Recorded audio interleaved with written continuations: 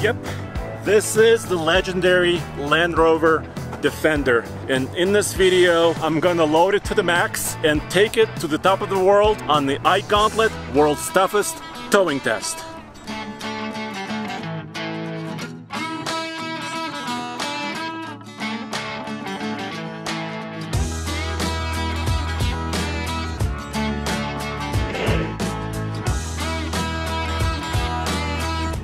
Alright, I'm about to start the downhill portion of the test, and I'm coming out of the tunnel as always at 50 miles an hour because that is the speed limit, and that's exactly how we measure downhill performance. And whenever you're towing, the downhill performance is actually more important because it's safety. You need to know that your truck, or your SUV in this case, can brake you safely and also do grade shifting. And as always, I'm going to be counting my brake applications. That's number one. Whenever it goes to 61 miles an hour, which is right above the speed limit, I apply the brakes to bring it back down to 50. Huge thanks to our friends at Land Rover Denver. This video test would not be possible without them. Check them out using the link below in the description, and they have brand new Defenders if you want one for yourself. This is a new premium SUV with a very premium price tag. But what does this mean? Well, to me it means this SUV has to do everything well. Yes, it has to be great off-road. We have other videos to show you that. But it also has to be comfortable on-road, and in my mind it also has to be able to tow in case you want to bring some toys with you. With a rating of 8,201 pounds, I'm gonna put it to the maximum test on the mountain. Today I'm using our heavy-duty car hauler trailer. This is the Iron Ball. It's 18 feet long, it's about 8 feet wide, and it's capable of hauling up to 11,000 pounds. But today I'm bringing a toy with me, which is in this case this 1999 Mercedes ML.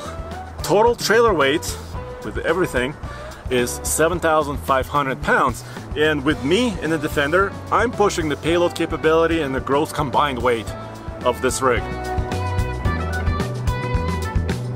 Okay, that's brake application number 7. If I go over 10 brake applications, I'm gonna switch it to manual mode. Come on, Defender, you can do this. Downshift for me. You know you're towing, I know you know the trailer is there. 10 brake applications. Okay guys, I'm gonna shift over into sport mode, and I'm gonna manually select 3rd gear and see if that will hold me down this mountain. Number 11, even in manual mode. But one thing is clear, I'm not white knuckling it. The road is rough, as you can tell. I feel it feels so solid. There's no sway whatsoever. Suspension is absorbing the bumps. I feel very confident. As always on the iGauntlet, I'm using a Genway heavy-duty hitch. It's steel. It can handle way more weight than I'm towing today, and it's height adjustable. Here's how the trailer hookup went.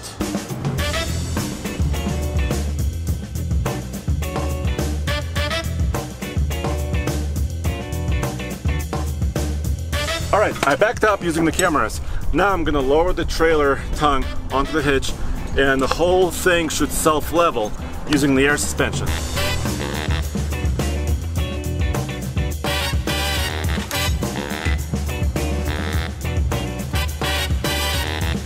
We must have a trailer brake controller. Land Rover does not offer it from the factory. It is not an accessory, so we have to go to the aftermarket. Today we're using this Prodigy RF. This is basically a remote control trailer brake controller because this trailer has electric brakes, electrically actuated brakes. Now, this being an off-roader, the hitch itself and the 7-pin and the 4-pin connectors are kind of tucked away, way hidden, which is good for off-roading. It's not the best for towing because you gotta get on your knees and actually find it. This is actually very easy.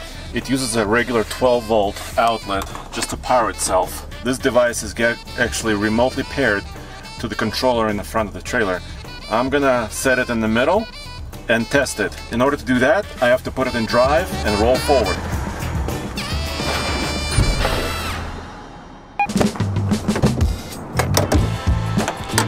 Let's check out under the hood, because I think this is a very special power plant.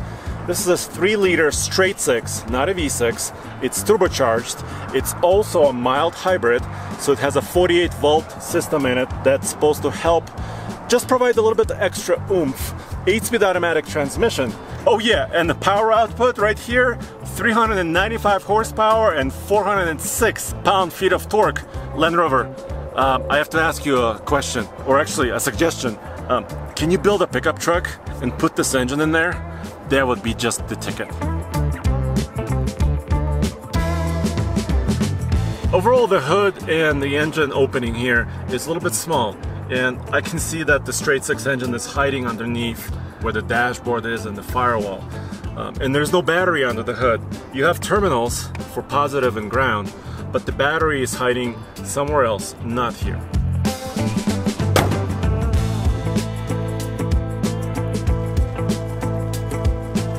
So in the end, manual shifting the transmission on the way down helped a lot. Was able to control the speed much better. I did 3 brake applications with manual shifting mode and 10 brake applications with automated mode on the transmission. There was basically no grade shifting to help me slow down. Not the best performance with the automatic mode on the downhill. Styling, of course, is very subjective. What do you guys think? Let me know in the comments below. How do you think this new Defender looks? In my opinion, just at the high level, I think it looks like a concept vehicle that was brought to production. And I think that's really, really awesome. But it has a lot of different square shapes and round shapes all working together.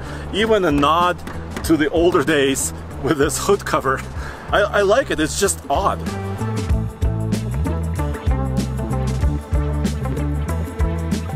This is a first edition of the Defender, which means it's nearly fully loaded. Basically has every option. I love it. The seats are super comfortable, very nice and soft yet supportive. The controls are at hand, large steering wheel. The mirrors for this towing test are okay. Not the best mirrors for towing overall, but because the trailer is low, I can see around the trailer really well. But I gotta talk about these controls up front. This dial right here on the passenger side has 3 functions, not just one.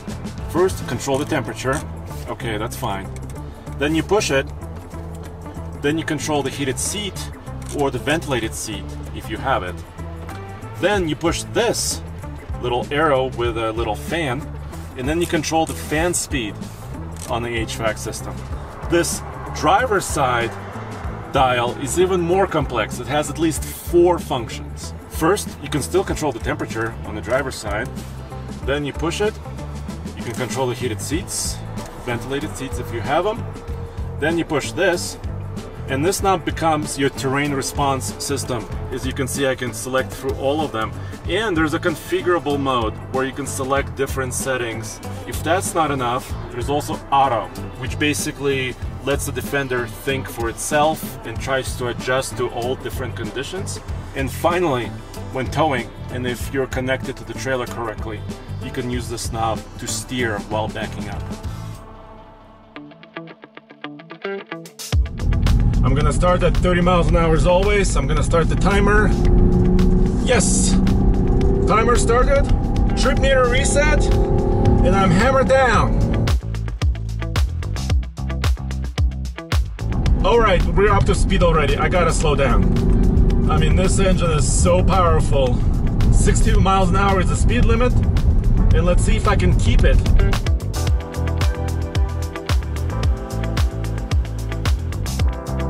Alright, I'm in the back seat. I'm sitting behind myself. There's a ton of space. It's actually very configurable. The second row, and this is a 3-row SUV, can recline a little bit. I can move it up quite a lot, actually. The center section folds down. This is also known as a ski pass-through, so you can put long items in here. And this is very tough material, so It won't be hurt if you put skis or something else in here. And if you're wearing a suit or a nice shirt, you can put it right here behind you. So it's nice and neat.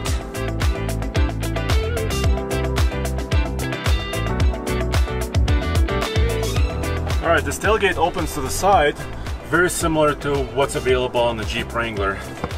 And this is the third row. So you just very simply lift the seats.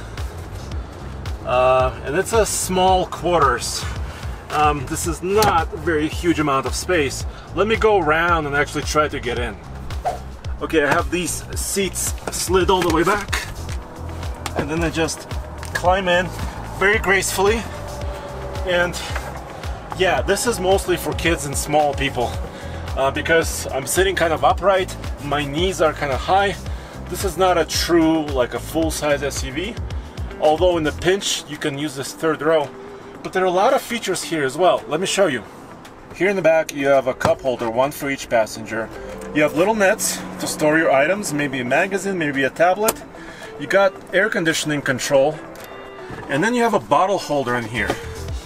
And of course, any Defender has to have these kind of skylights.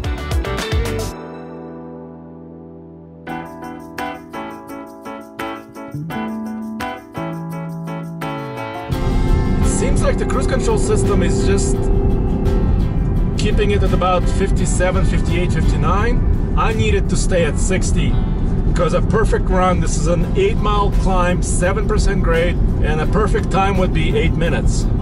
It's still just about under 4,000 RPM. It's just relaxed. Here it is, I'm coming to the end of it. 8 minutes is a perfect run. I'm gonna stop the timer now. 7:57, 3.8 mpg according to the trip meter. Kind of normal for an iGauntlet run. When you're using basically almost full throttle for 8 minutes straight, 3.8 is typical for a gas, especially turbocharged engine. So uphill performance is beautiful. Comfortable ride, suspension is great, power is awesome. I think I could put another 1,000 pounds or more if I could legally, of course. And this thing would still tow like a beast. For me, it's really hard to nail down the exact competitor to the Defender, especially this first edition at 74,000 bucks. But it will compete against the fully loaded Jeep Wrangler Rubicon, especially a diesel-powered one. It will compete against the Mercedes-Benz G-Class or G-Wagon at the higher end on price. And of course, there's also the Toyota 4Runner TRD Pro, and in fact, an upcoming Bronco, of course. But none of those can tow as much as this. And the reason why the rating is 8,201 pounds, it's because it's converted from kilograms. It's basically 3.7 ton of towing capacity from Europe, and that's how it translates to United States numbers in pounds. That's higher than the G-Class, it's higher than the 4Runner at 5,000 pounds. It's way more than the Wrangler that tows 3,500 pounds. Here's the iGauntlet score. On the way down, maximum number of points is 25. The Defender gets 12, minus 13 points for the brake applications. It's not the worst performance I've ever seen, but it was not good. And I would recommend, like I said, using manual shift mode on the transmission to help you descend that mountain. On the way up, it's a whole different story. A perfect run, 25 points for the speed up the mountain, 8 minutes or just under 8 minutes. Lots of power, wonderful. 3.8 mpg means the Defender lost 11 points for fuel efficiency because the benchmark is 6 mpg. And finally, it's my subjective score. And we judge usually on the iGauntlet, we talk about suspension, suspension squat, interior, technology, and mirrors. There is no squat because the air suspension, it's perfect. Handling was amazing. I was very surprised how stable the Defender is with maximum load. Interior is wonderful, comfortable seats, great visibility. Mirrors are not great. They're decent for today, but not towing mirrors, so I'm gonna take a 1 point off there. And finally, technology is really super great, except there's no built-in brake controller, and there's no tow haul mode in the transmission. So I had to take off 3 points there. When you add all of that together, the final score is 72 points out of 100, which is actually pretty good, better than some other SUVs we've tested. And guys, go back to tfltruck.com for more news, views, and real-world Ike Gauntlet towing reviews.